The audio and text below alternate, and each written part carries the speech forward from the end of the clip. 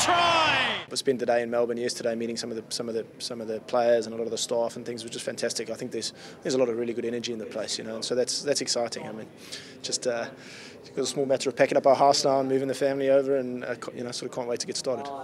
You'll remember after the Melbourne game, we spent some time with the Melbourne players, just sort of in the change rooms and things, and I felt a real affinity with them. I think they've been through a lot of the stuff that we've been through over the last couple of months. You know, their fans and families and things have felt the uncertainty that we have, and so I think there was kind of a natural fit there, you know, and probably being the two newer teams in Super Rugby, us and the Rebels, I think we're like, in some ways, we're sort of a little bit like the outsiders in you know, traditional rugby circles in Australia, and that's also quite appealing to me, you know, like it's sort of like the misfits who fit, you know, and so we're just excited about that challenge.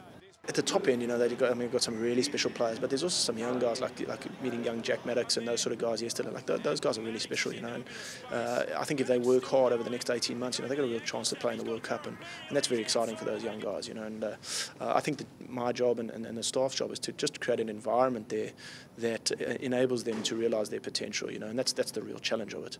And there's a lot of work to do between where we are now and where we ultimately want to be.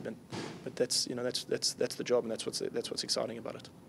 I certainly feel a huge responsibility to keep rugby in WA going and support the people of WA who've been so good to me, and one of the ways to do that is to support Twiggy Forest's IPL competition, and so kindly Baden's allowed me to do that in the way that I've agreed terms with them. So I'll be coaching the Rebels in Super Rugby, but then, you know, if there's any interest from Twiggy, there's a potential that I might be involved then in the IPRC competition.